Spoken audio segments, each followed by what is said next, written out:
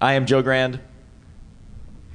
I'm Jake Appelbaum. And we are talking about smart parking meters.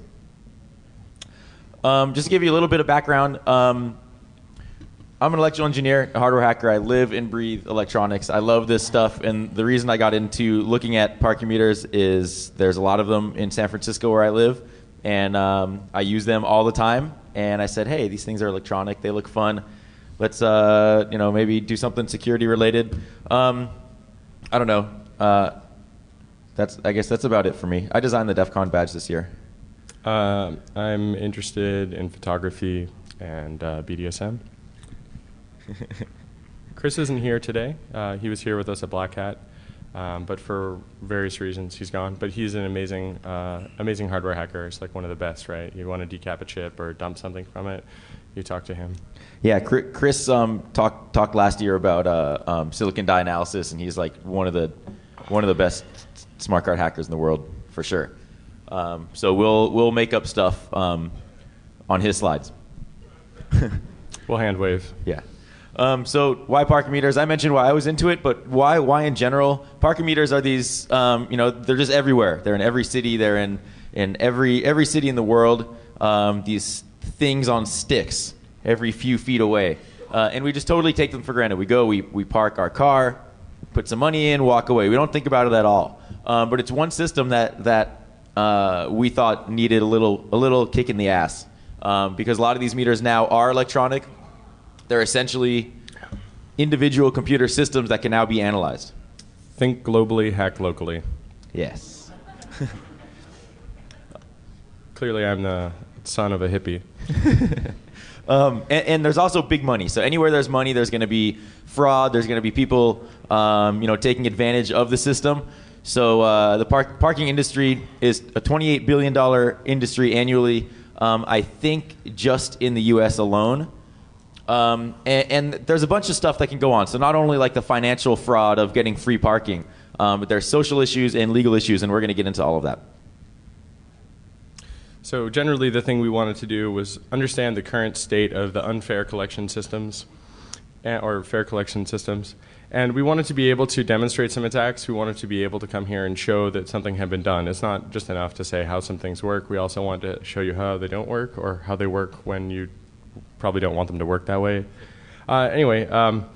We also wanted to show the whole process from start to finish, because for me, this was my first real hardware hacking project where we took some foreign things and we basically understood them as best as we could, and then using that we were able to go all the way to a full break.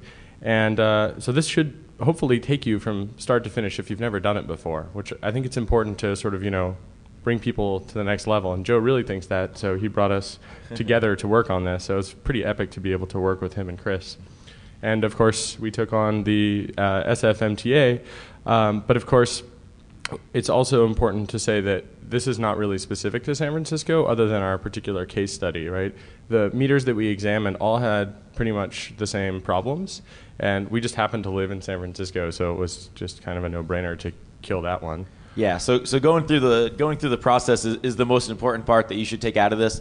Because you can apply this to other parking meter systems in your area, or you can apply it to other products. Anything you're looking at sort of goes through this general process of analysis and gathering information and stuff like that. So you'll see it. And then we'll hit the case study towards the end. We're going to talk about more general parking meter stuff and general process stuff, and then go into specifics of San Francisco. Yeah, so there's some different things that are kind of interesting about the parking meters in San Francisco, and of course generally everywhere. You've got these single space meters that are everywhere lining the streets. In some cities like Oakland, they've cut them down and put in multi-space meters, which have really confused a lot of people. But the idea with the single space is you put in some change, or you use a smart card or some cell phone token. And the multi-space, you usually get a printed paper token. In some cities you tape it to your window, and other ones you put it on your dash. And the meters generally are sold with this idea that they'll stop people from lifting money, like the meter maids from lifting money. And so they have audit logs, so they should know about how much the meters are used, and also about how much money should be in the meters. And maybe they also have role separation, so the audit logs are pulled by someone other than the person that collects the money.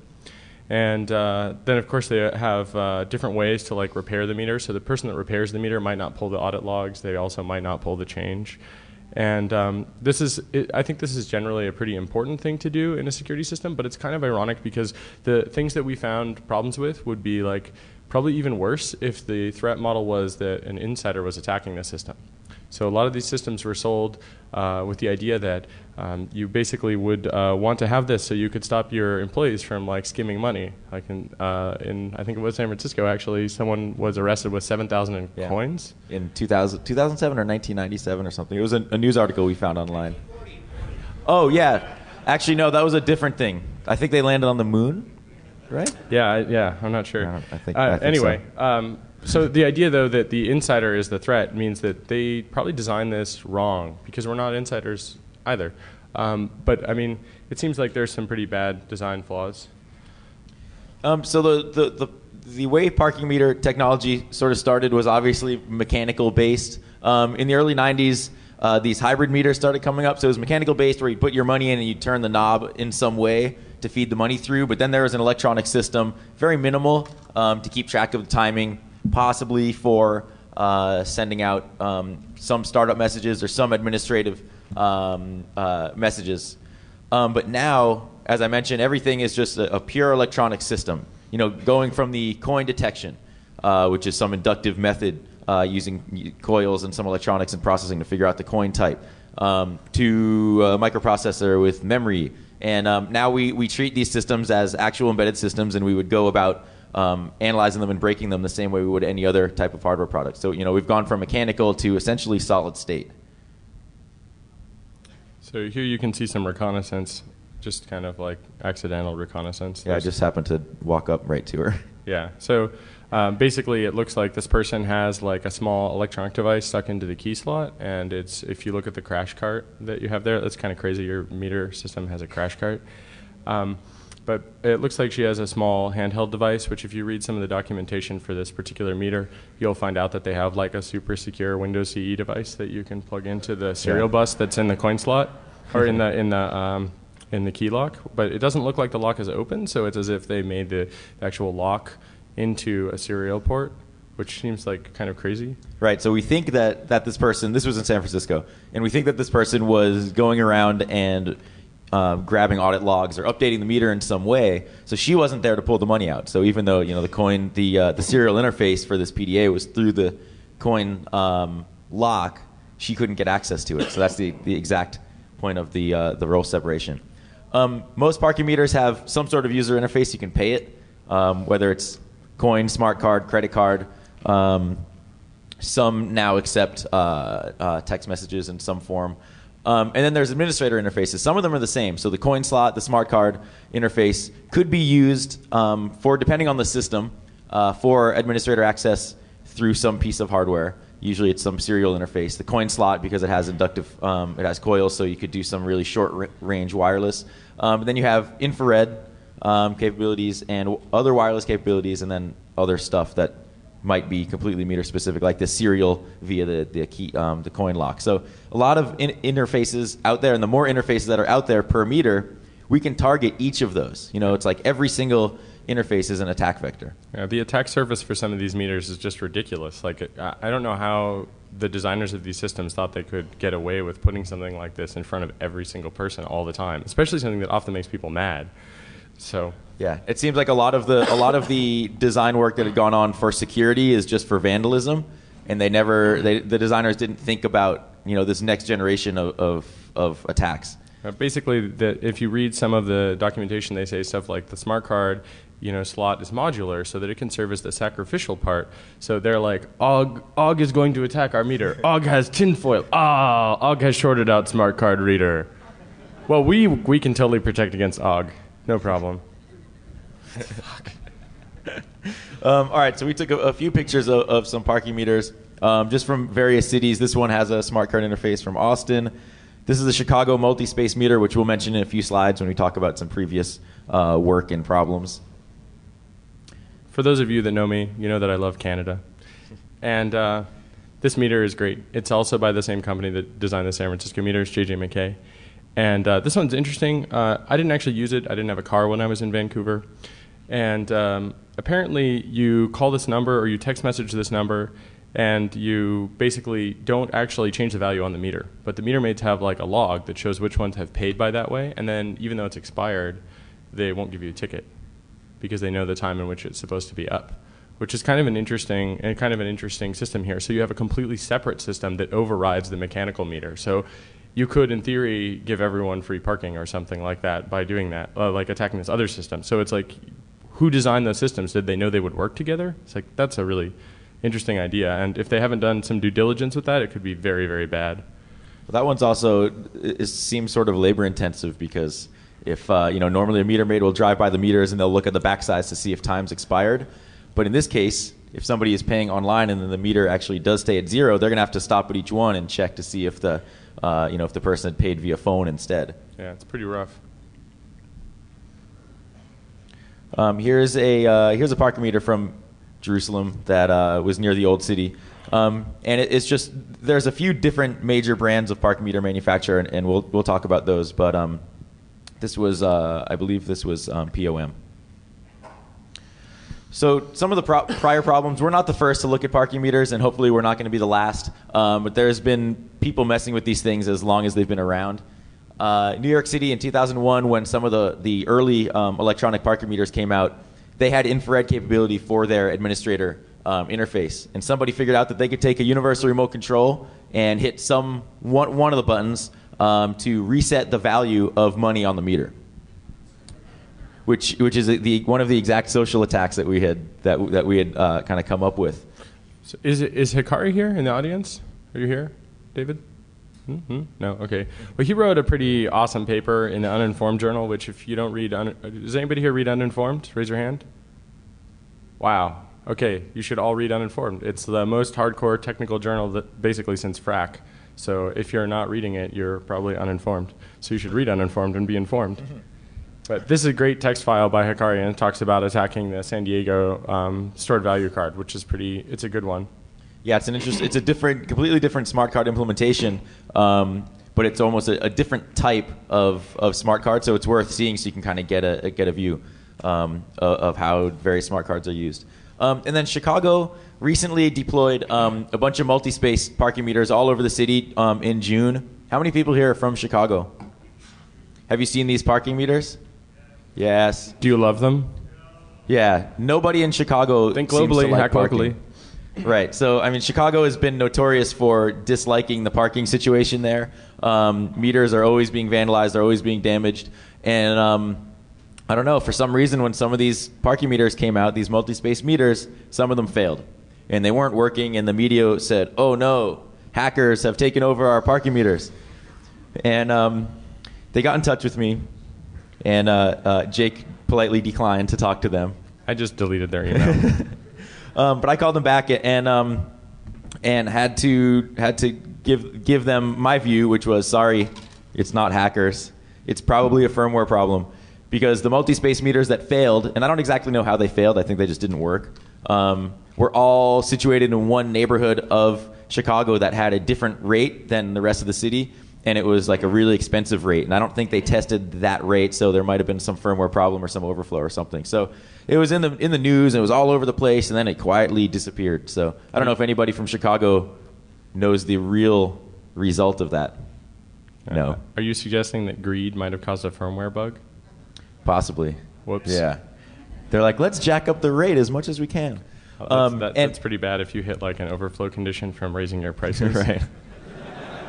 And Chicago, too, also has some sort of wireless communication back up to the cell phone network and then back to some mothership. So they were connected, and that opens up a whole new range of attacks. Who here thinks that just because you're using a cell phone, the PHY layer is secure?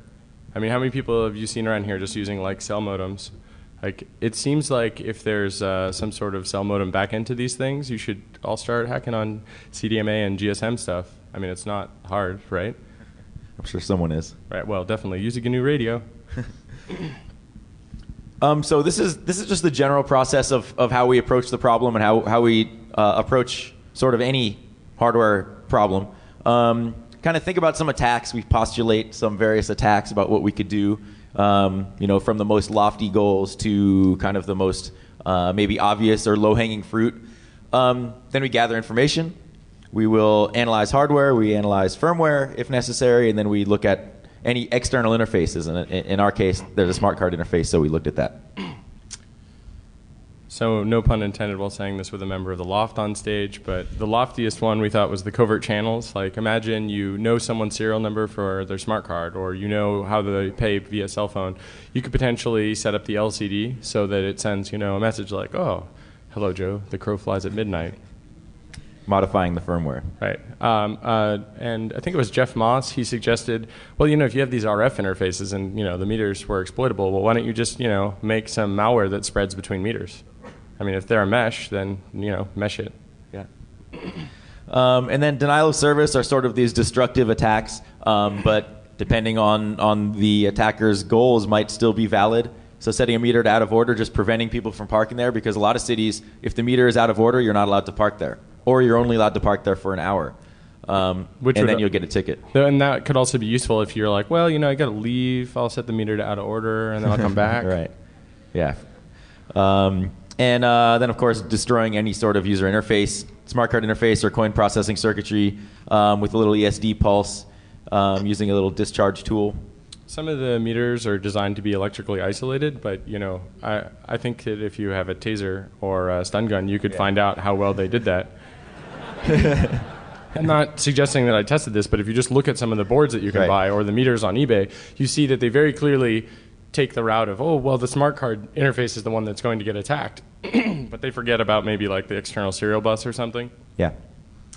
And then, possibly even if you know how the system operates, causing a legitimate user to be added to some fraud list, if there is a fraud list implemented in the city, say based on serial number. So if I know Jake's serial number of his prepaid card that he's using, maybe I would clone his card and use it all over the city all the time and generate some flag somewhere to prevent him from legitimately using his card. So it's also possible that you could do some sort of immediate deduction of credit. So if someone walks up and they put in 3 hours and then they leave. We mentioned this at Black Hat when we were talking about this, and some guy from Montreal was like, oh yes, we love to do that in Montreal. We hate those fucking parking meters. And so apparently the deal is that you park the car, you put in the change, and you are not allowed to refill it. So if you put in more change, the incentive system, yes, there's that fine gentleman there, it resets to 0. So apparently there's like a social fad about going and dropping in coins across the whole block in order to raise doubts about the meter system, and basically anyone can contest a ticket because it's so easy to break that system. So in a way, I mean, that's great. They showed that the machine was not perfect, which is important. And this is exactly what people in New York were doing with the infrared remote controls as well. So it's one of the favorite things would be, hey, there's some guy that you don't like, he just parked his car, go remove all his credit, call a tow truck, call the parking officials, give him a ticket.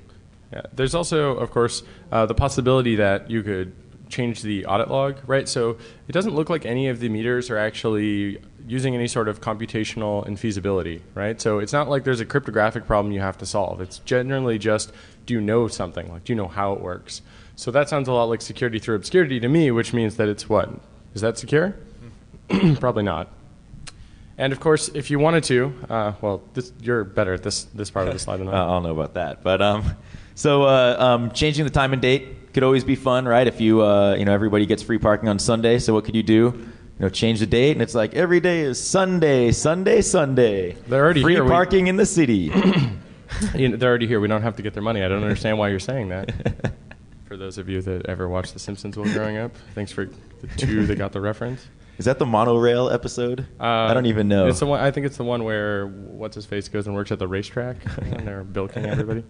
Anyway, so the least lofty goal just so happens to be the one that probably everybody wants, which is unlimited payment via smart card.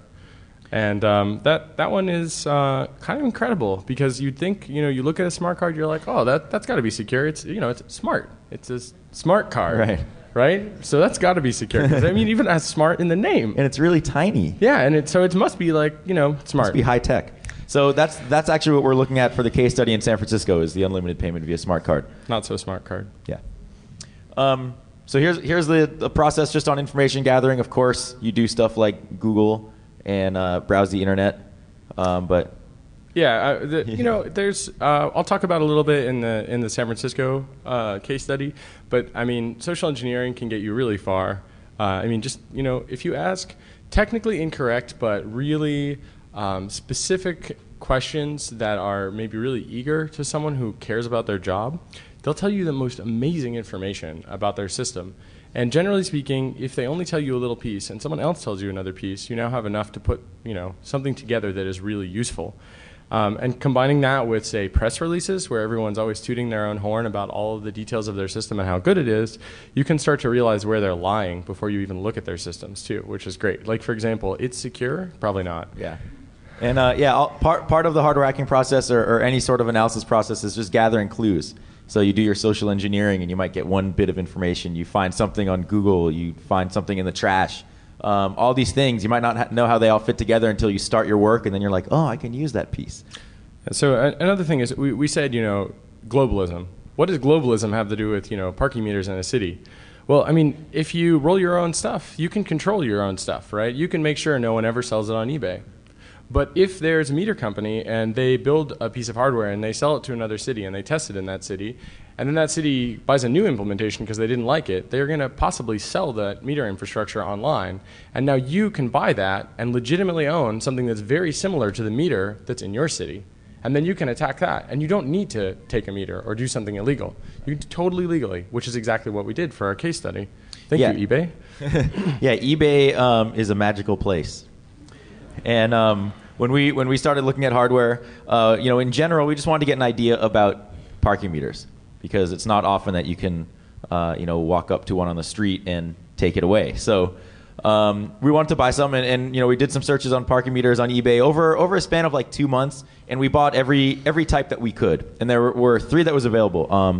The Duncan EMM 7700 is the oldest one, the Palm APM, and then the McKay Guardian, which is the early revision of the McKay Guardian XLE, which is used in San Francisco. So we were hoping that we could get some clues about the system. And being a designer, I know this for a fact, that revisions of products typically are based on previous revisions of the design.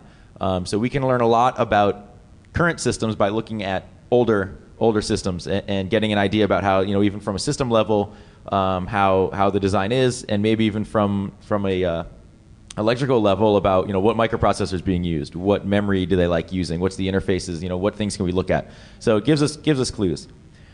And there's also actually details and similarities between competing products, which is sort of interesting. Like most of these are low power, for example, and some of the things are kind of elegant. And then you think, like, for some of the problems that they want to solve, they might do something kind of, I don't know, a little like it's almost like a Rube Goldberg machine in some of these meters. Like this Duncan meter is kind of cool in that it actually is sort of like a hybrid mechanical electronic meter, where they have, like, you can see on this slide here, there's some little screws in there. Those are actually buttons, and you put a coin in, and then it weighs just a precise area out of the turning implement, and it turns like so. And when it turns, it scrapes across the heads of the screws and pushes an electronic button underneath. So there's sort of this sequence of, if you put a quarter in, it might hit, say here's a picture of the circuitry, it might hit one of the buttons, like button number 1, button number 3, and then button number 4. But if it's a dime, it might hit button number 2, button number 3, and button number 4. So there's a sequence to program the time corresponding to that value onto the screen. There's also some. So this is the circuitry. This is the oldest one, as I mentioned, from 1991. There's a bunch of the buttons that are used for the coin stuff, but there's also some administrator reset buttons, which are cool. There's infrared. So people have been using infrared for a really long time, and it's still in use. And from what I know, all of that stuff is just being sent, if not in clear, with some just very poor encoding. Anybody see the microprocessor on this board? Anyone know where it is? It has to be there somewhere. Right? There's something. Anyone? Take a shot at it? Win my shirt. Win my shirt. Wow. That's pretty generous. Do you have another one to wear afterwards? No, I don't. Yeah. So the microprocessor is actually hidden under the LCD, which might not be an intentional thing to, from a security point of view. It might just be because a lot of the pinouts go to drive the LCD, which is right there.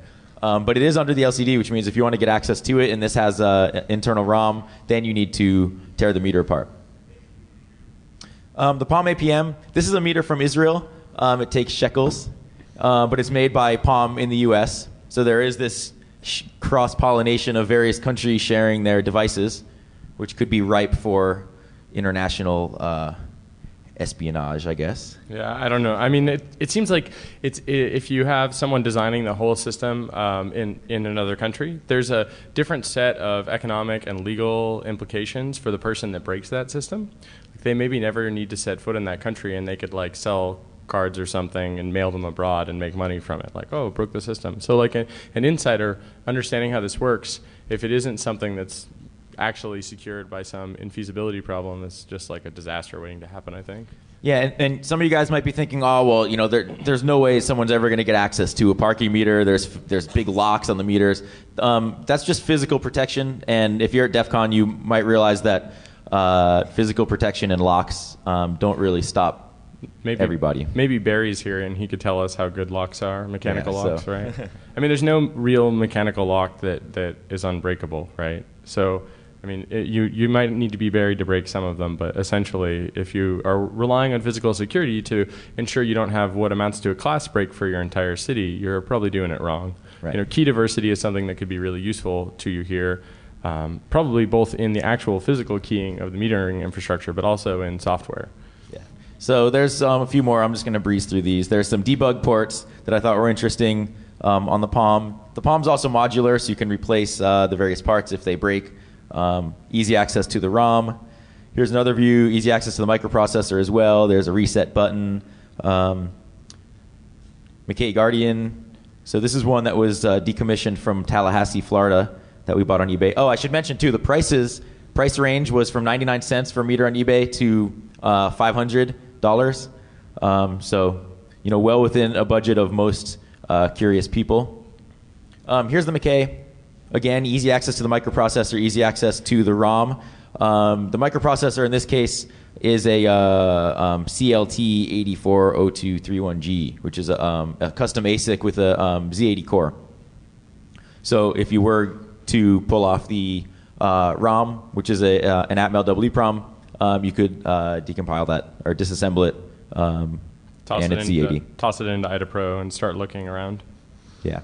Another interesting thing about the Guardian is there's this cool RJ45 connector on the lower right.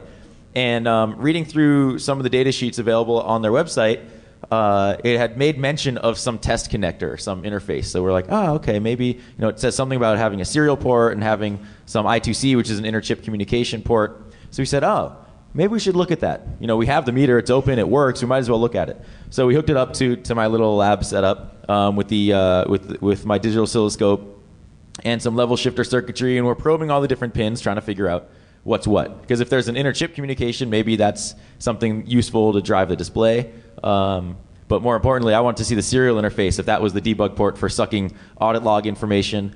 And they had infrared on this particular version, and what we figured out is that on reset, on power up, the infrared port would spew out a bunch of stuff that also correlated to some data we were seeing over the wire. So sort of infrared and serial information being set out. And we tried to probe that for a while, and we're just kind of playing around. We didn't exactly figure out how it worked, but you know, given time, we definitely would have. Yeah, it was only mildly interesting, but just looking at the way that it was designed, we realized that if this was sort of like the parent of the San Francisco meters, then that does not bode well for San Francisco's purchasing decision. Right. And then firmware analysis, which we did not do in our case, but just in general, if you do end up getting access to memory devices or to microprocessors, the first thing you would do is suck all of the data out of them, suck all the program code out of them, and then reverse engineer them, decompile them, do whatever you need to do. Right. So, I mean, if you know the company that's building the system and you understand what compiler they're using, for example, and you toss that into IdaPro, you can help like guide IdaPro, for example. That would be pretty useful if you want to use objdump and grep, I guess. You could also do it that way. So it would be really useful because maybe there's like some particular portion of a problem you want to solve, but you can't figure out the generalized algorithm, or you can't figure out like exactly what they're doing. Maybe they have some sort of like shift feedback register thing going on. It would be useful to see the structure of the firmware so that you could better understand what's actually happening without just, you know, doing an intercept. Yeah, and you can also target specific areas if you don't want to reverse engineer the whole thing because you just want to get clues or maybe figure out an access point to get to like an administrator menu. But what I like to do, since I'm not the greatest reverse engineer for binaries and for firmware and stuff for source code, I usually run stuff through strings first to see if there's any information, any cool constants and text that are there. And usually there are, because engineers like to leave stuff in that's going to help them debug messages, stuff like that. And usually those are left in production products. And then smart card analysis. Again, I mentioned in this case, if you have an external interface that is a smart card, you would do this. If you have an external interface for other things, you would analyze those. This is the process that we went through. Monitoring communications, you might want to try to decode the protocols, emulate the protocols. So one thing that's really good about this is that looking at press releases can be really helpful for this, especially when they're from the company. They'll say something like, it's secure, and we use this standard. So then you go and read that standard, and you think to yourself, this isn't secure at all. Right. And that's really useful, especially when you start to do the decoding and you want to do the emulation, because you can implement part of the standard, and then when you've done that, you, of course, know that that is not true, that it is secure. So my coffee is almost working. Almost. A few more minutes. Yeah, it'll kick in. All right, so now we're going to jump into the case study of the San Francisco MTA. And the city of San Francisco, for a long time, has sort of been grasping at straws of what parking infrastructure should we use? Should we use electronic meters, single space meters? Should we use multi-space meters? That's made by a company called Rhino.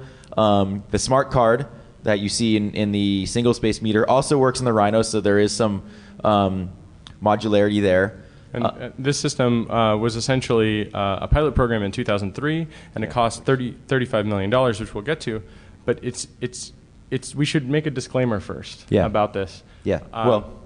Yeah, go ahead. So, first of all, contrary to Wired totally fucking us with the title of their story saying free parking for all, which we expressly told them not to say because we didn't want to end up like the MBTA kids, we are not trying to get people to defraud the San Francisco parking meters. The point here is more to undermine its authority. I think that's much more important, and we should all do our job to undermine authority wherever we can, especially when it isn't necessarily duly received. I mean, San Francisco essentially wants to create revenue here. I think it's good to put doubt in the perfection of the machine.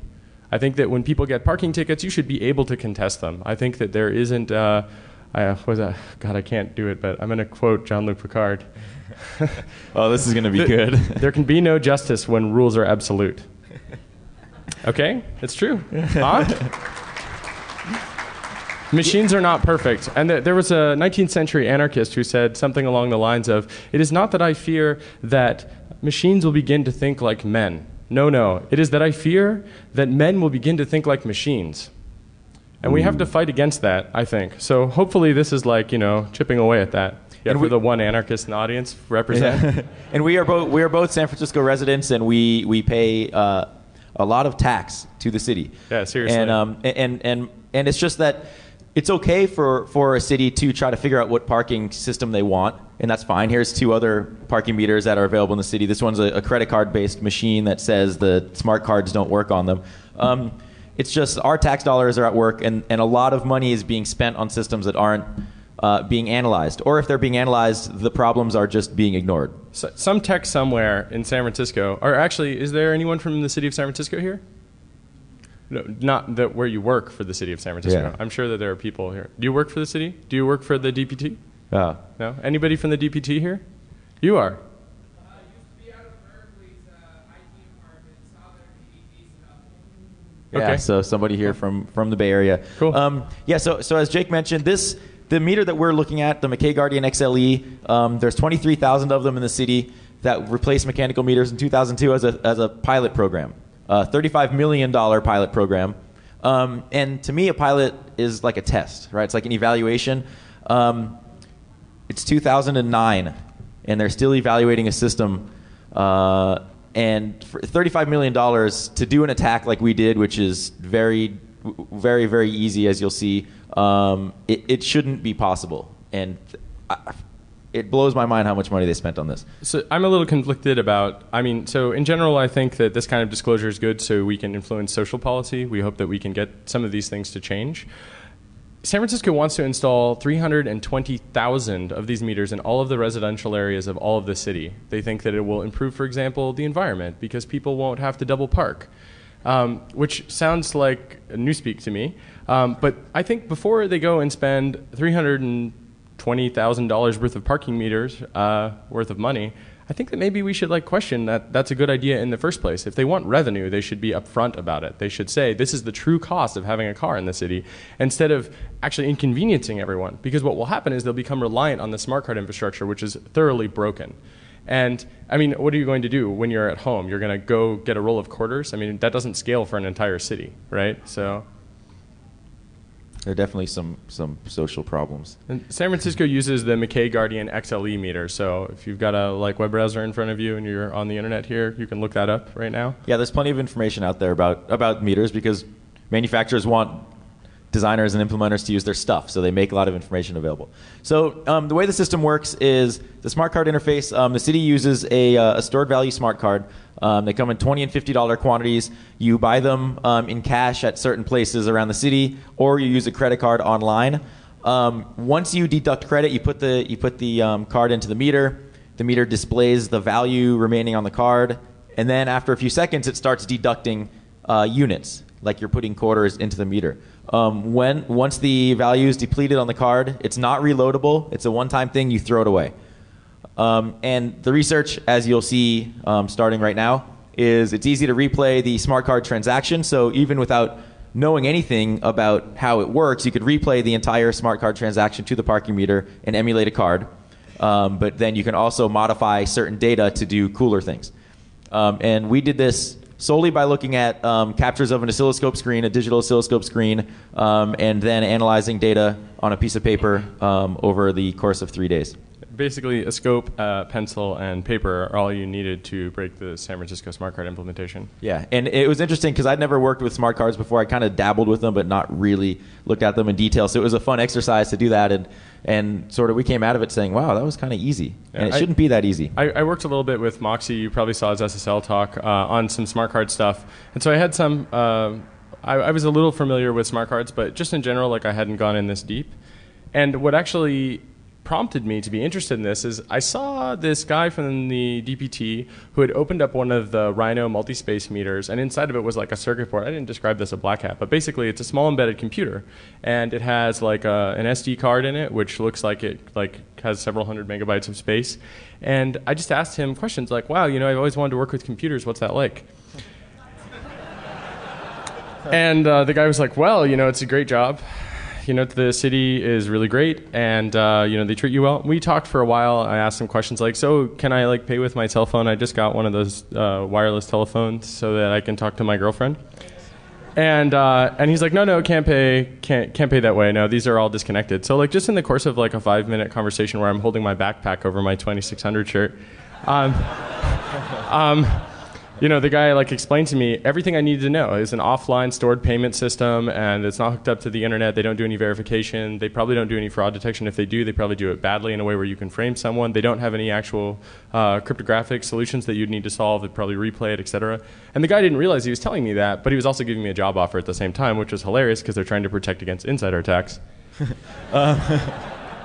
And so I'm just going to jump back for 1 second. We mentioned this already. The goals of this work weren't to slam San Francisco and get free parking. We really want to share the process with everybody. We have released code, but the code is essentially a template for how our smart card emulator worked. I removed all of the bytes of data that you could use to get free parking in San Francisco. So anybody who's in the media who's writing about this, the code is essentially useless unless you're curious about how smart card emulators work. I changed all the bytes to FF. It's purely for educational purposes, and that's why we're here.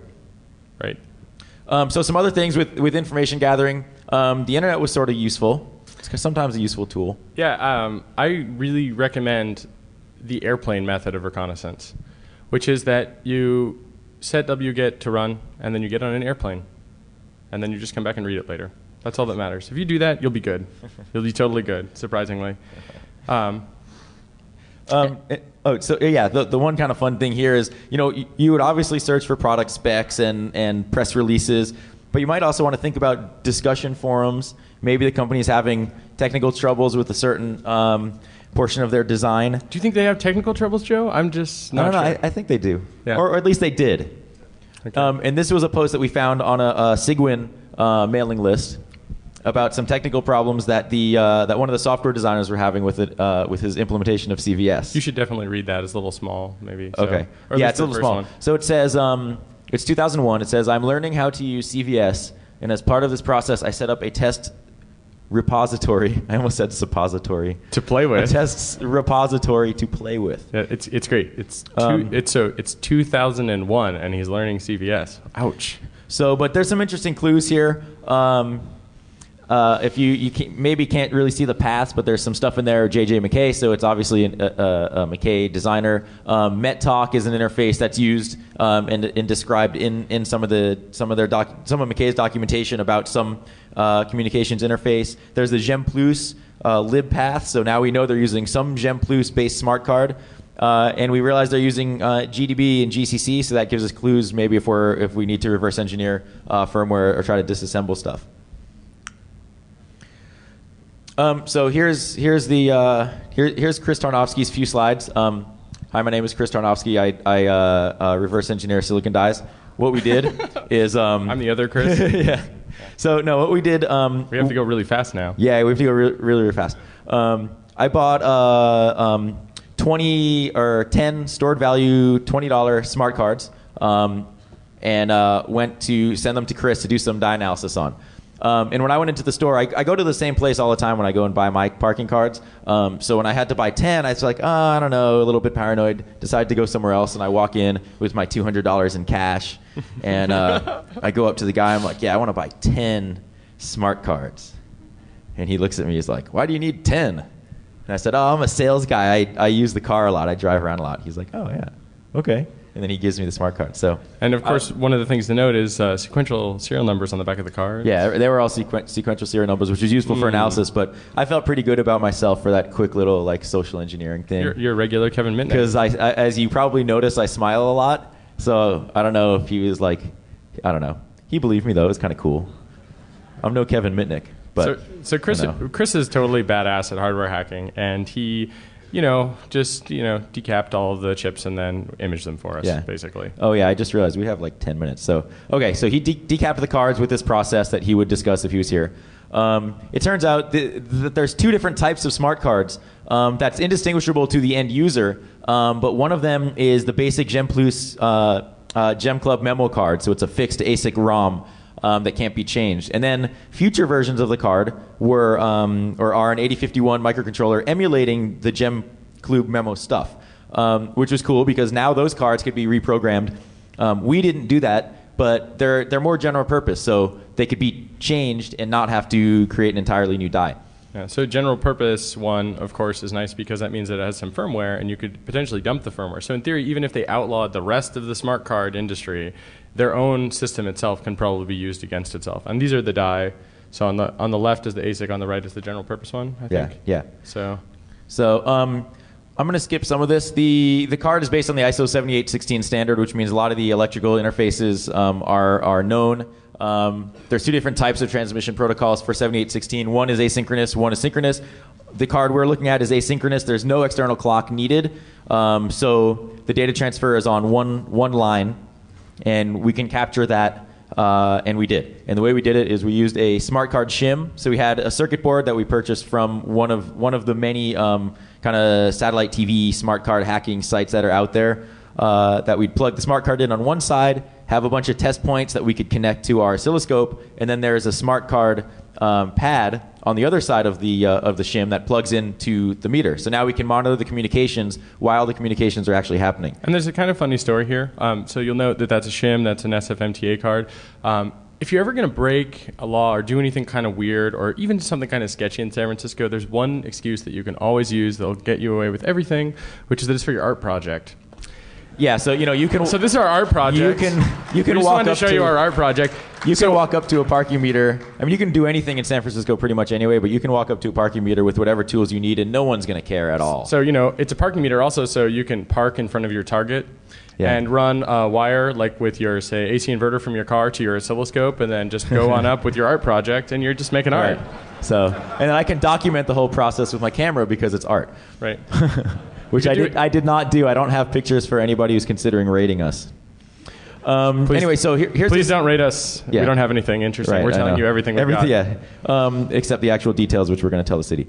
So this is a screenshot of the digital oscilloscope. The first thing we did is just see if we could monitor communications, and we know that smart cards always respond after reset with an ATR, a 4-byte ATR. So that's how we could figure out. We could just guess on the baud rate and on the various configuration settings until we got a clean serial data that was decoded by the oscilloscope. Okay, we got to roll. Yeah, I know. Okay. We got to get to the money shot. So once we could monitor the communications, what we did is we captured a bunch of different transactions. We had a lot of different cards with different values to capture a bunch of data, and then we brought all that data back to my house and sat there offline and just analyzed all the different data, figured out what changed based on different values, figured out the initialization and how everything worked, and it was all done by hand, no computer needed. So here's the deal. Watch this setup. What's wrong with this right here? Right? Do you spot the protocol bug where it might be a bad thing? Password okay, maybe. And then what's that? You read the balance? Yeah. Well, here, wait. We'll go quick here. So there's some initialization stuff that always happens when you put the card in. It sends some stuff, serial number, which could be useful, some unknown value sent by the card to the meter that the meter then processes in some way and sends back and says, here's the password to you, smart card. And the smart card says, yes, that's my password. You can work with me now. Does that sound like a good idea? It kind of sounds like a good idea to me if I'm not the one building these things. We capture one set and we have it and we're fine. But the way that the meter figures out the balance is it reads this value that I call balance 2 from the smart card, and that's a fixed value based on the value of the card. So a $20 card is F0AF and F127 for a $50 card. When you deduct a single unit, what happens is there's just this transaction that happens. It doesn't affect the actual balance 2, which stays the same. It just does sort of a null transaction, which increments this thing called a transaction counter. And the transaction counter is the only thing that changes on the smart card during the entire process, and that's what's used to count how many units have been deducted. It's how many units have been used. So that value of the maximum balance 2 minus 95 decimal is the maximum card value, and then you would subtract the transaction counter to figure out how much money you have left. Survey. Who thinks this is a good idea? I'm not just the okay part, but the stored value where it's... what would happen if you were to change those values, though? Yeah. Let's try to change the balance 2 to say it has more money than it does. So once we captured all the data, the first thing we did was, okay, let's just do a standard replay attack. We'll use a legitimate card that we bought. Let's use that. So we did that. I built up some circuitry with a microchip PIC, and we'll show you some pictures of the progress in a few slides. But I use a microchip PIC, wrote the stuff in C, and there's a little bit of code on there, but you go to the website and get the rest of it. So once we knew the replay attack worked, we said, okay, let's change the values, let's change the balance, let's see what happens. Could it really have 4,000 units? Sure, why not? Not that they sell a 4,000 unit card. Yeah, but let's try. Yeah, sure. And then we also modified the code so the transaction counter would never increment. So your value would always stay at the maximum. So this is automatically refilling itself every time you take it out of the meter. Right, because it resets. Because it resets itself, right? And then unbeknownst to me until when I was close to being done is that satellite TV hackers who have existed for a long time, decades, or at least over 10 years, like using microchip PIC devices. So it just happened that the microchip PIC device I used existed in a smart card form already. So I could get blank smart cards, program them with my code, and it would work. So the first one, you see the shim, you see the evolution. Okay, first one on the sketch. If you think about like a threshold, a sketch hold, right? Okay. You got a sketch hold of really sketch where you have Joe's actual last name, logo for There's the a G board, on there. and then you go all the way to the right where you just have a normal smart card. Looks like everything else. Yeah. And here's what happens. Here's the results. And for those that can't see.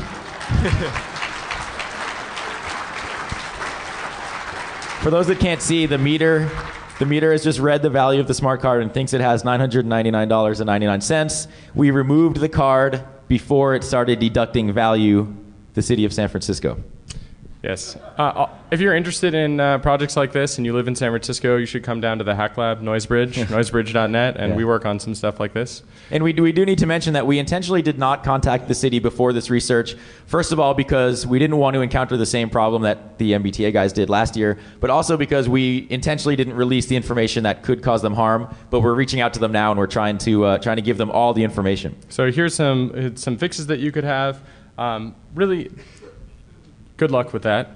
It's very hard on standalone systems. It's very hard to do any proper cryptographic communications, but you can look through these. The slides are on the DEF CON CD, so you can browse through them. But it's a very hard problem to solve. Yeah, I mean, just to be like real quick, because we have basically 1 minute.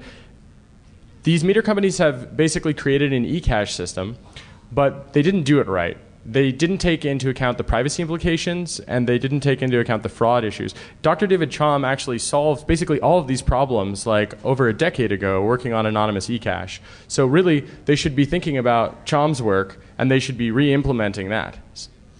So that's it. These are our final thoughts. You can read. You can really ride a bicycle, I guess, to avoid this. Yeah. Also, before you go, we'd really like to emphasize that people should join the EFF. Jennifer Granick really helped us out and gave us advice that made us feel safe about giving this talk. And if you're not a member, you should join. Yes, and we're going to be dragged off to some extra room if you have questions. Dragged off. Thanks, guys.